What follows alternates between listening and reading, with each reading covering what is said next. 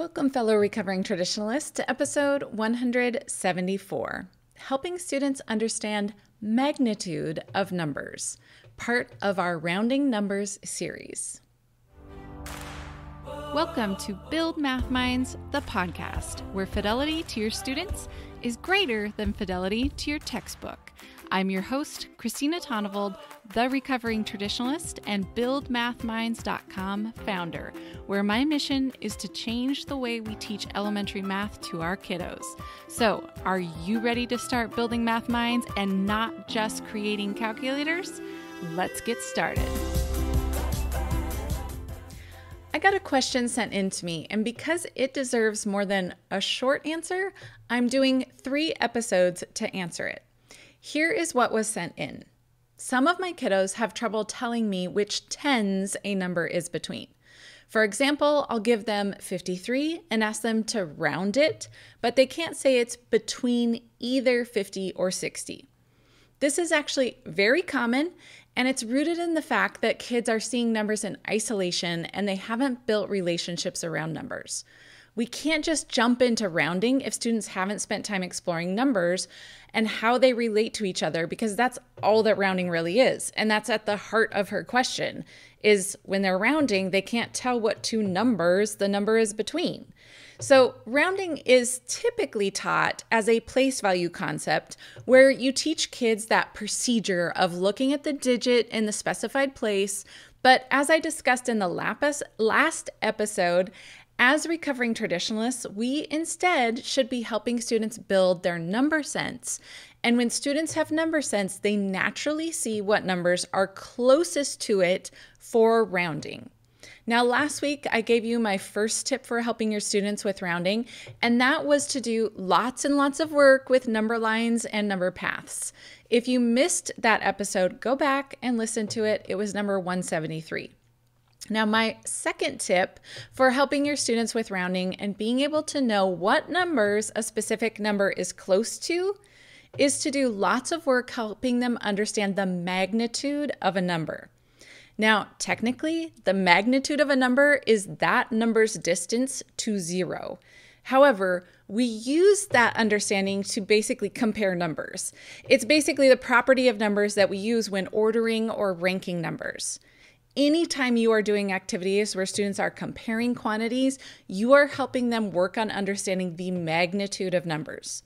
Having students place numbers on number lines helps solidify the idea that we are looking at how far away a number is from 0, and that the further away it is, the larger its magnitude.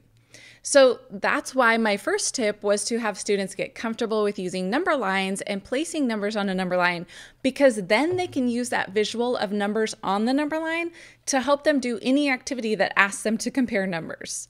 One of my favorite activities is a routine called Close, Far, In Between. It not only focuses on magnitude, but also estimation and reasoning. Close, Far, In Between first appeared in the book Mathematics Their Way by Mary Barada Lorton. And I just love it for all the different types of questions that you can ask students beyond the typical which amount is greater when you're comparing numbers. Inside the Build Math Minds PD site, we have a document with over 120 pre-made close, far, in between routines. But I'm going to show you an example from that document to help you out.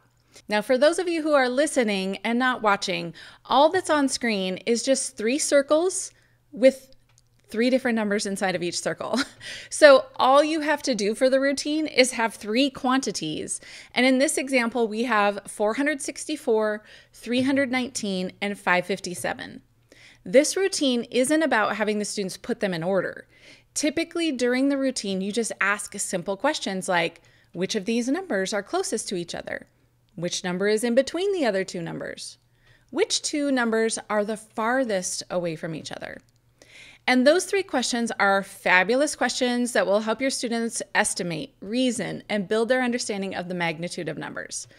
But if you'd like, you can extend this into even more areas.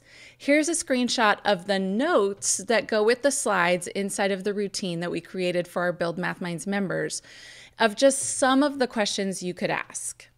There's things like, which two are the closest and why, which is closest to blank.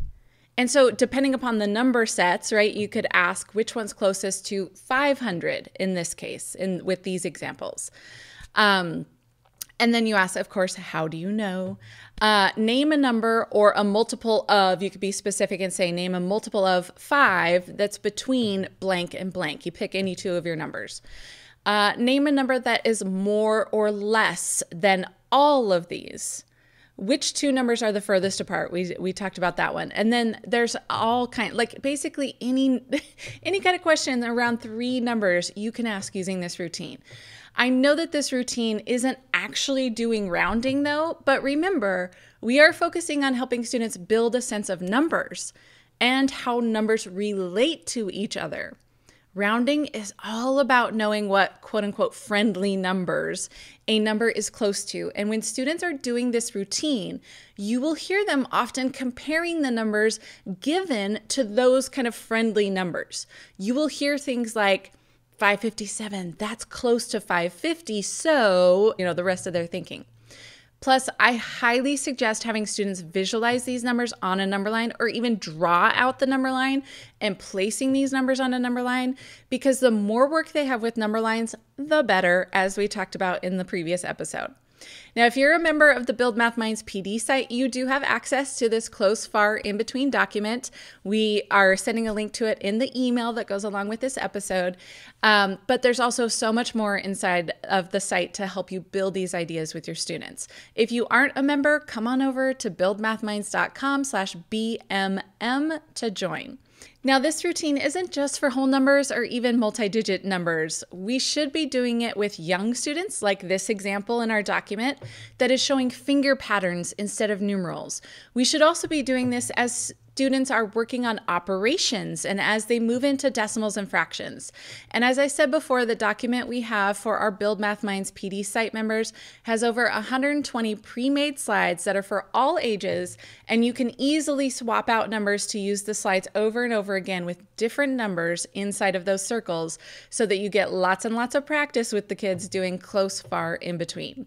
If you aren't a member, tomorrow, just put up 3 quantities onto the board and start asking questions that dig into what is close, far, and in between. Now, I hope that this helped you build your math mind so that you can build the math minds of your students. I'll see you next week.